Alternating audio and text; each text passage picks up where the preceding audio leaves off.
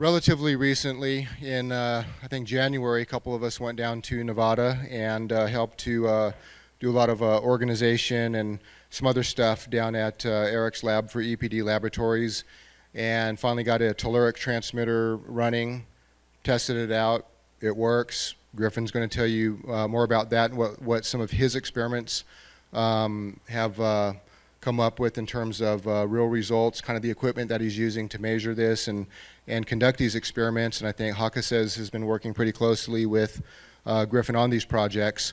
And this is another one of areas of research of great interest to Eric. So we're all kind of collaborating, you know, kind of behind the scenes. A lot of the updates haven't really come out on a lot of what we have going on. But you have been, I want to mention Griffin's website, griffingBrock.com. Yeah. So griffingBrock.com. He has a lot of videos and posts, and you can kind of follow his work on there. Also, I believe there's a PayPal donate link. Yes. And so we do everything that we can to support Griffin, bring traffic in that way. And so obviously these experiments cost money. And when Griffin is building stuff, he builds it, beautiful models, and he's very careful and skillful with everything he's doing. Everything he's doing is also very replicatable. So pay close attention to what he's going to share, and there's going to be a lot more in terms of presentations and information coming out with this category. And there's a couple others here that are also conducting some Telluric experiments that we're working with. Riggs, I think Steve Young, Stephen McGreevy, who presented on the Natural Earth Radio with his low-frequency receivers so you can hear the earth sounds and everything. They're also collaborating with us on an ongoing basis on all this. So this presentation will be about an hour, and then there'll be some demonstration. And so help welcome Griffin Brock.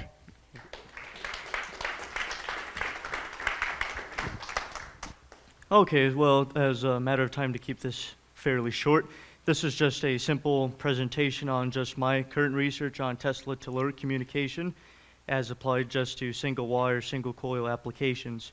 So we'll get right into this, but I think right before we do, there should be some brief background just in the relative history of single wire or just earth-related communication. So of course, in doing so, we should mention the early days of the very telegraph system. Now, in the 1870s, 1880s, that's when we started to see a major spike in telegraphic communications, especially using usually two-conductor wires, which were efficient at the time. But then, of course, later on, we found that through the use of just a mess and sea of this illustration, which shows just wires going around town everywhere, creating a massive cluster, we find that there was a man by the name of Carl August von Steinhill, and he was able to find a more sophisticated and very efficient, yet simplistic way of reducing the telegraph to only one wire transmission. Now, of course, this was called the telegraph or earth return circuit, which employed only one wire, whereas the other wire, rather than being a second conductor or a rail, as proposed in the early days, was simply a rod or plate connected to the ground. And this, at the time, was thought to act electrochemically, depending on the plates and metal used. But of course, there seems to be more of a dynamic, inductive lines of force which present between the plates, but then also with other natural phenomena which occur. And I want to take into consideration and view the audience to pay attention to this inductance coil. Now, of course, this setup involves three multiple coils which act in tandem in a balanced configuration, but for this case, we will just confine ourselves to the explanations of a single inductance coil. Now, at the time of Tesla's innovation, but then also at the turn of the century in which Hertzian waveforms were primarily used, we could see that there are similar designs such as the spark gap tuning coil, which acts to inductively tune the antenna element in a Hertzian method such as this, which could also be used in conjunction with a decent ground terminal, also as a longitudinal or telluric pickup. Now, of course, this setup possesses some issues, which is represented here in one of Tesla's diagrams as just a single coil, which is similar to that of the secondary, but nevertheless still works. A single coil could be used, although the balancing scheme and the very efficiency seems to tend to wane, especially in the receiving sense, as the selectivity and just the overall balancing configuration, which I've noticed from personal experience, does not seem to be that beneficial. Nevertheless, a simple coil such as this early spark gap tuning coil could be used in this configuration for reception, but I highly disregard it being used in a transmission setup, although it could be used with decent efficiency. Like I said, the balancing scheme and just the overall distribution of the lines of force and overall induction fields along a single coil seems to not exactly be beneficial, but of course that's still open for greater research in time to come. And that is why the thicker the wire, the better, as you're able to establish a better connection with that of the Earth. But of course, this was a decent learning tool and a very interesting engineering solution to get around. It did pose some very interesting telluric examples or effects which were obtained, such as the coil which was shown yesterday. This is a single coil which is situated upon a little platform, which we could see here is the connecting terminal to this copper ring, which is not yet buried in this photograph, at least when it was taken. And this, of course, connects to all 130 radials going in each direction.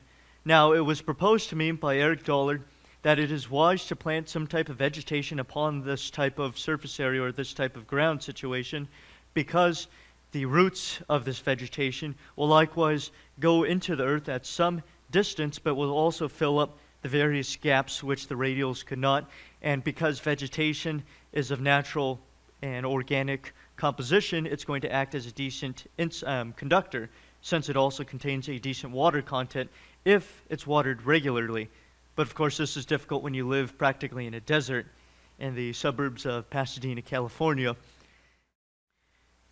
And now I will go into the part of the actual concerning the coil configurations and general apparatuses involving telluric communication in general, which of course could be applied to various other experimental Hertzian modes, as in just Hertzian radiation off an antenna system, but nevertheless I will just confine myself to the Tesla telluric systems.